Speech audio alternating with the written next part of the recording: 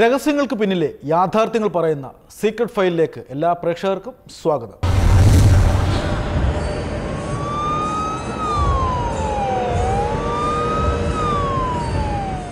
ആത്മഹത്യയാണെന്ന് എഴുതിത്തള്ളി പിന്നീട് കൊലപാതകമെന്ന് തെളിയുന്ന എത്രയോ സംഭവങ്ങൾ നമ്മുടെ നാട്ടിൽ അരങ്ങേറിയിട്ടുണ്ട്. പ്രത്യക്ഷത്തിൽ ഇത്തരം കേസുകൾക്കൊന്നും തെളിവുകൾ കാണണമെന്നില്ല.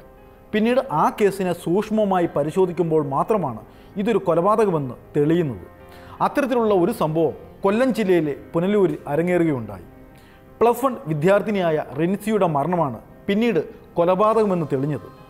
ഈ കേസ് കൊലപാതകമെന്ന് തെളിഞ്ഞപ്പോൾ നാട്ടുകാരും പോലീസും ഒരുപോലെ സംശയിച്ചത് സ്വന്തം പിതാവിനെയാണ്.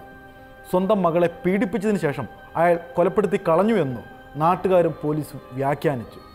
പക്ഷേ യഥാർത്ഥ പ്രതി അയാളായിരുന്നില്ല. പക്ഷേ എല്ലാ തെളിവുകളും അയാൾക്കെതിരായിരുന്നു. ആ പിതാവിൻ്റെ നെഞ്ചുപൊട്ടിയുള്ള കരച്ചിൽ ദൈവം കേട്ടു എന്ന് തന്നെ പറയും. സുനിൽ എന്ന കൊലയാളിയെ ഒടുവിൽ ക്രൈംബ്രാഞ്ച് അറസ്റ്റ് ചെയ്തു. ഈ പ്രതിയെ കണ്ടപ്പോൾ നാട്ടുകാരും വീട്ടുകാരും ഒരുപോലെ ഞെട്ടിത്തരിച്ചുപോയി. കാരണം ഈ പ്രതിയെക്കുറിച്ച് അങ്ങനെയുള്ള ഒരു മുഖമായിരുന്നില്ല നാട്ടിൽ ഉള്ളത്. നാട്ടിലെ മാന്യനായ ഒരു വ്യക്തി, പോലീസിൻ്റെ അന്വേഷണത്തിലെല്ലാം സഹകരിച്ച ഒരാൾ. 1 വർഷക്കാലമാണ് ഈ രഹസ്യം അയാൾ ആരും അറിയാതെ മനസ്സിൽ സൂക്ഷിച്ചത്. ഒരു നാടിനെ മുഴുവൻ ഞെട്ടിച്ചു കളഞ്ഞ ഈ സംഭവത്തിൻ്റെ യാഥാർത്ഥ്യങ്ങൾ തേടി ഞങ്ങൾ യാത്രയാവുകയാണ്. ഒരുപാട് ചോദ്യങ്ങളുമായി അതിലേറെ ഉത്തരങ്ങൾ തേടി. ഒരു നാട് മുഴുവൻ അത് ഉറപ്പിച്ചു. കൊന്നത് ബിജു തന്നെ. അതിന് യാതൊരു സംശയവുമില്ല. ഇനി പോലീസല്ല CBI തന്നെ അന്വേഷിച്ചാലും അവസാനം പ്രതിയാകുന്നത് ഇയാളായിരിക്കും. എന്നാലും സ്വന്തം കുഞ്ഞിനെ ഒരു പിതാവിന് എങ്ങനെ കൊല്ലാൻ കഴിയും? എന്നിട്ട് തെളിവ് നശിപ്പിച്ചിട്ട് കുറെ നാടകങ്ങളും. ഇയാൾ എന്തൊരു മനുഷ്യനാ! ആളുകളുടെ വികാരം കത്തിപ്പടർന്നുകൊണ്ടേയിരുന്നു.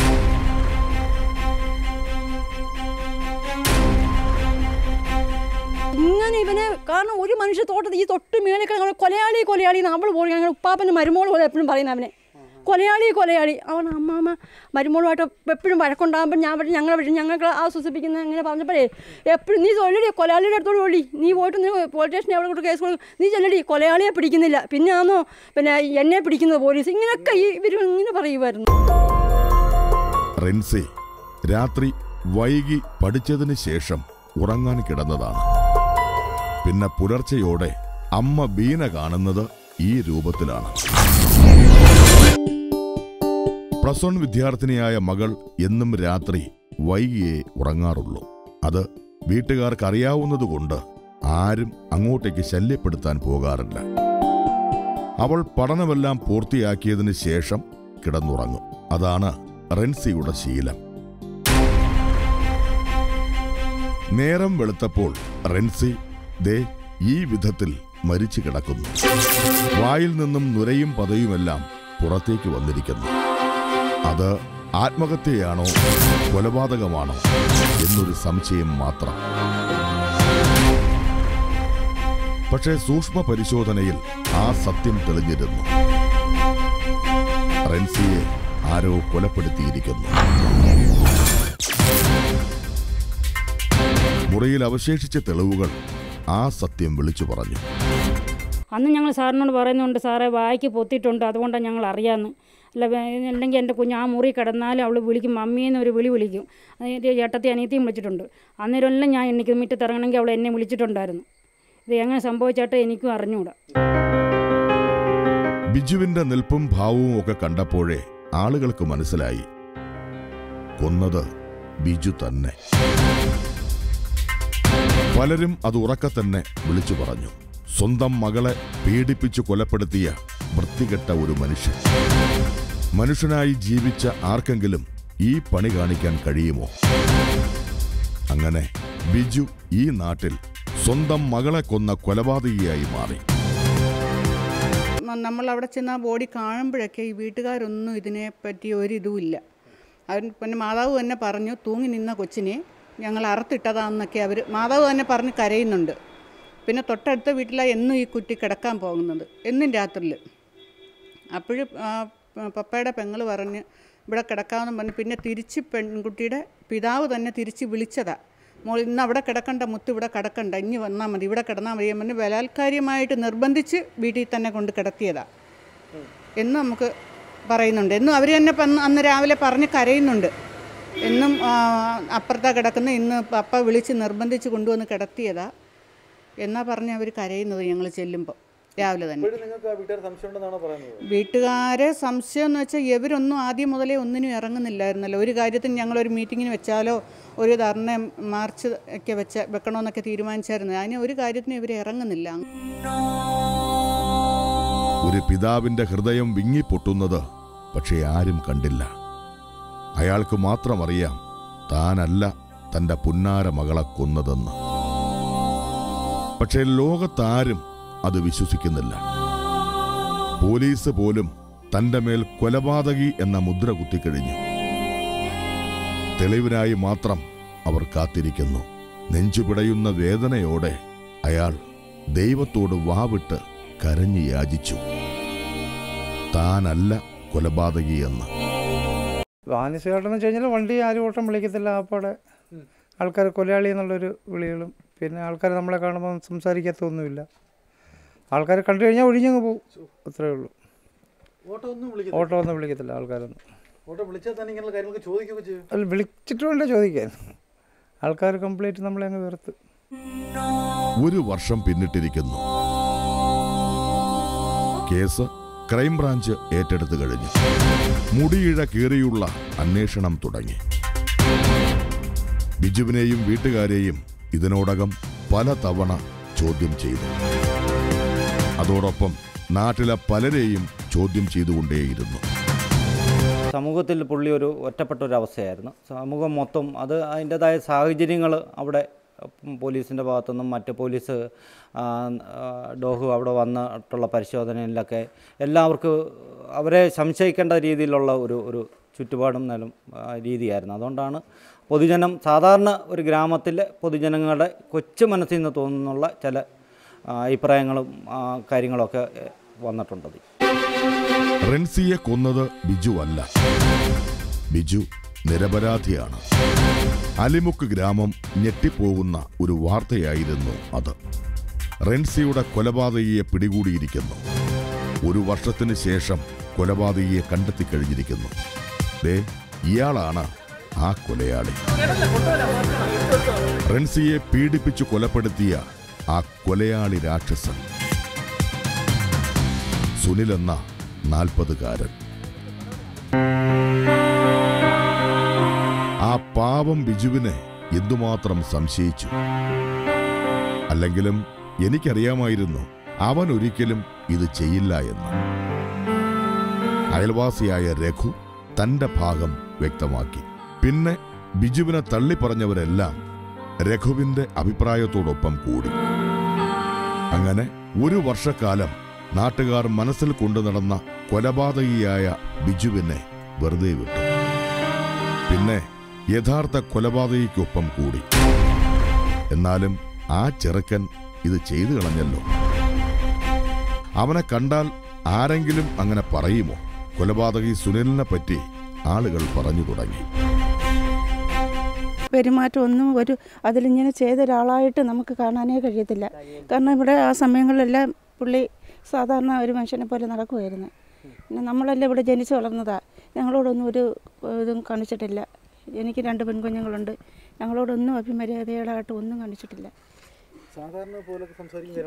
ചെയ്യുമായിരുന്നു. ഒരു ടെൻഷനൊന്നും ഇല്ലാത്ത രീതിയിലായിരുന്നു പുള്ളിക്കാരൻ്റെ നടപ്പ്. നമുക്ക് അന്നേരം അതിലൊന്നും നമുക്ക് വെച്ചിട്ടൊന്നും പറയാൻ പറ്റത്തില്ല. എന്തായിരുന്നാലും ഇങ്ങനെ ചെയ്തൊരു വ്യക്തിയെ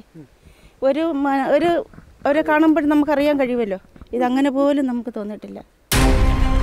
കൊല ചെയ്യപ്പെട്ട റെൻസിയുടെ വീടിനോട് ചേർന്നുള്ള പുരയിടത്തിന്റെ ഉടമസ്ഥനായിരുന്നു സുനിൽ.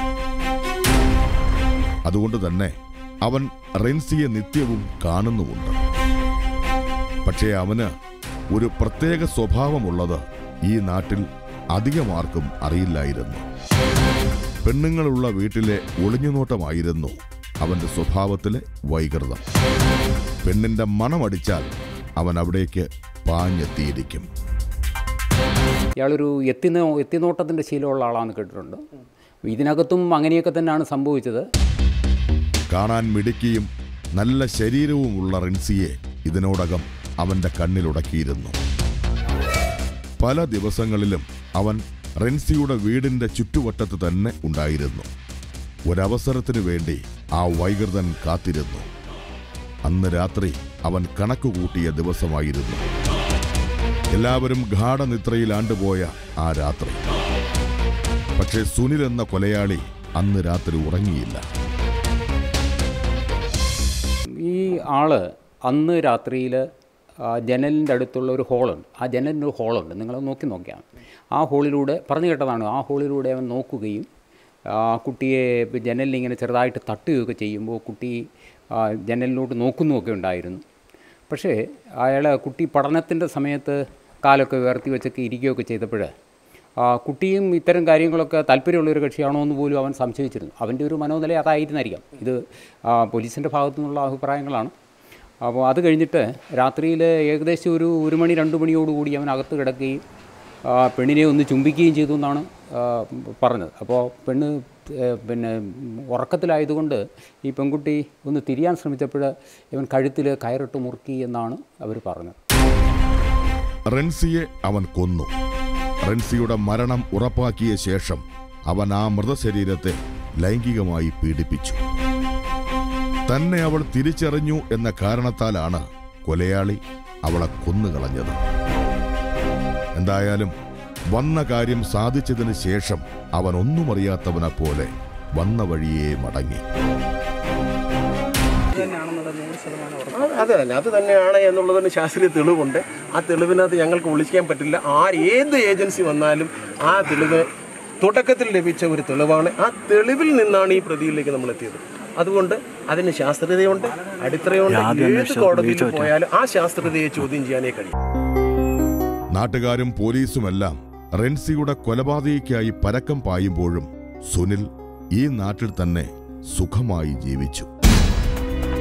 ആരും അറിഞ്ഞില്ല റിൻസിയുടെ കൊലപാതകിയാണ് കൺമുന്നിലൂടെ നടന്നു പോകുന്നതെന്ന്. ഇതിനോടകം റിൻസിയുടെ പിതാവ് കൊലപാതകിയുടെ പരിവേഷം അണിഞ്ഞു കഴിഞ്ഞിരുന്നു. ചെയ്യാത്ത തെറ്റിന് ശിക്ഷ ഏൽക്കേണ്ടി വന്ന ഒരാളും ചെയ്ത തെറ്റിന് ശിക്ഷ ഏൽക്കാതെ സുഖിച്ച് ജീവിക്കുന്ന മറ്റൊരാളും.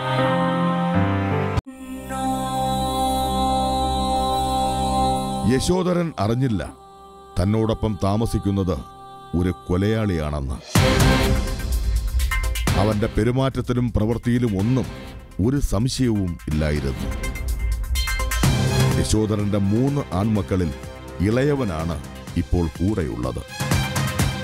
ഭാര്യ പിണങ്ങിപ്പോയതിനു ശേഷം അച്ഛനും മകനും മാത്രമാണ് ഈ വീട്ടിൽ താമസിക്കുന്നത്. 3 ആൺമക്കളും കല്യാണം കഴിച്ചിട്ടില്ല. മക്കളിൽ സുനിൽ ഒരു ശല്യക്കാരനായിരുന്നു. ഒരുപാട് തവണ ഈ പിതാവ് അവനെ കൊണ്ട് പൊറുതിമുട്ടിയിട്ടുണ്ട്. അറിയാൻ കൊള്ളിയല്ല, ഞാൻ പേടിച്ചടക്കുന്നു. എൻ്റെ ചെയിൻ വരെ ലോക്കറി വെച്ചപ്പോൾ മാല രാത്രിയിലും ക്രാക്ക എല്ലാം അടിച്ച് എറിഞ്ഞൊക്കെ വിളിക്കുന്നത്. ഇത് പണ്ട് എറിഞ്ഞു പൊട്ടിച്ചതാണ്. എന്നെ അടച്ചു വെച്ചിരിക്കും. ഇത് കണ്ടോ, എല്ലാം അടിച്ചു പൊട്ടിച്ചിട്ട് അതിനകത്തോട്ട് കയറാൻ നോക്കിയാലോ.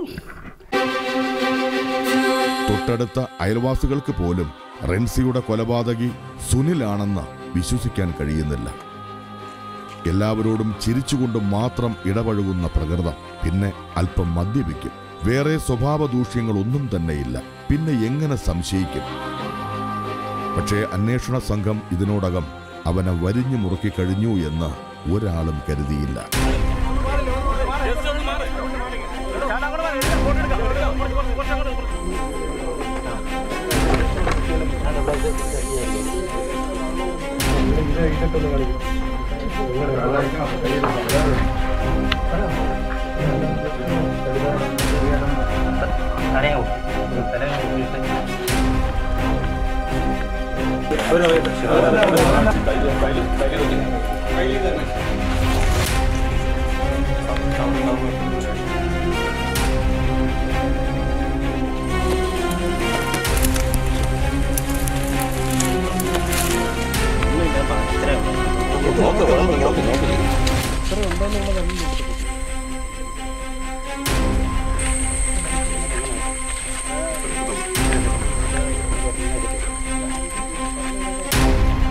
സ്വന്തം പിതാവിനോട് കൊലയാളി കുറ്റമേറ്റു പറഞ്ഞു.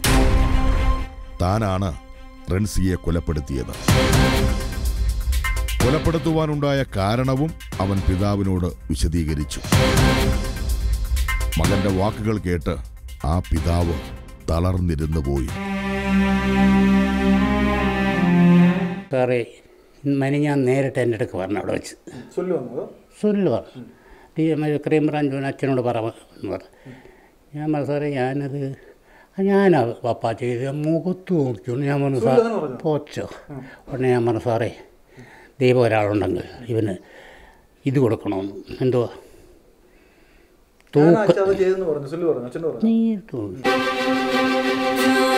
ഒരു വർഷക്കാലം ഒരു നാടിനെ മുഴുവൻ മുൾമുനയിൽ നിർത്തിയ കൊലയാളി, ഒരു കുടുംബത്തിന്റെ പ്രതീക്ഷകളെ മുഴുവൻ തകർത്തെറിഞ്ഞ നരാധമൻ. അയാൾക്കുള്ള ശിക്ഷ സ്വന്തം പിതാവ് തന്നെ നിറമൊഴികളോടെ വിധിച്ചു കഴിഞ്ഞു. ഞാൻ അന്നേരം പറഞ്ഞു സാറേ, ഇവനെ വെളിയിലോട്ട് വിടരുത്, ഇവനെ തൂക്കി തന്നെ കൊല്ലണമെന്ന് പറഞ്ഞു. ഞാൻ അവരോടെല്ലാം പറഞ്ഞു. ബിജുവിനും ബീനയ്ക്കും സമാധാനമായി.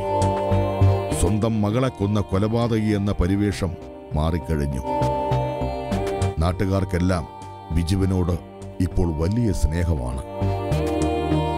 ഇത്രയും നാൾ കേസിന്റെയും മറ്റും പുറകിലുള്ള ഓട്ടമായിരുന്നു. ഇനി ശാന്തമായ ഒരു ജീവിതം ഇവിടെ നിന്നും തുടങ്ങണം. ആ ജീവിതത്തിൽ തങ്ങളുടെ പുന്നാര മകൾ ഇല്ലല്ലോ എന്ന സങ്കടം മാത്രം. ഒരു ദുരന്തം ഇങ്ങനെ പെയ്തവസാനിക്കട്ടെ. കുറ്റവാളികൾ എത്ര സമർത്ഥരായാലും അവർ അവശേഷിപ്പിക്കുന്ന ഒരു തെളിവ് പിന്നീട് അവർക്ക് തന്നെ വിനയായി മാറുമെന്നുള്ള നഗ്ന സത്യമാണ് റിൻസി കൊലക്കേസിലും തെളിഞ്ഞിരിക്കുന്നത്. ഒരു വർഷക്കാലമാണ് പ്രതി നാട്ടുകാരെയും പോലീസിനെയും കബളിപ്പിച്ച് ഈ നാട്ടിൽ സ്വസ്ഥമായി കഴിഞ്ഞത്. അല്പം സാമർഥ്യമുണ്ടെങ്കിൽ നമുക്ക് ആരുടെയും കണ്ണ് മൂടിക്കെട്ടാം. പക്ഷേ എല്ലാം കണ്ടുകൊണ്ട് നമുക്ക് മുകളിൽ ഒരു ശക്തി ഉണ്ടെന്നുള്ള കാര്യം നാം ഓർക്കുക. ആ പിതാവിൻ്റെ നെഞ്ചുപൊട്ടിയുള്ള കരച്ചിൽ ഒടുവിൽ ദൈവം കേട്ടു എന്ന് തന്നെ പറയാം. നമ്മുടെ മികവാർന്ന പോലീസ് ഉദ്യോഗസ്ഥർ യഥാർത്ഥ പ്രതിയെ രംഗത്ത് കൊണ്ടുവന്നു. റിൻസി കൊലക്കേസ് തെളിയിച്ച നമ്മുടെ അന്വേഷണ സംഘത്തിന് ഒരു ബിഗ് സല്യൂട്ട് നൽകിക്കൊണ്ട് ഞങ്ങൾ ഈ ഗ്രാമം വിടുകയാണ്. ഇനി മറ്റൊരു സംഭവത്തിൻ്റെ യാഥാർത്ഥ്യങ്ങൾ തേടി മറ്റൊരു നാട്ടിലേക്ക്.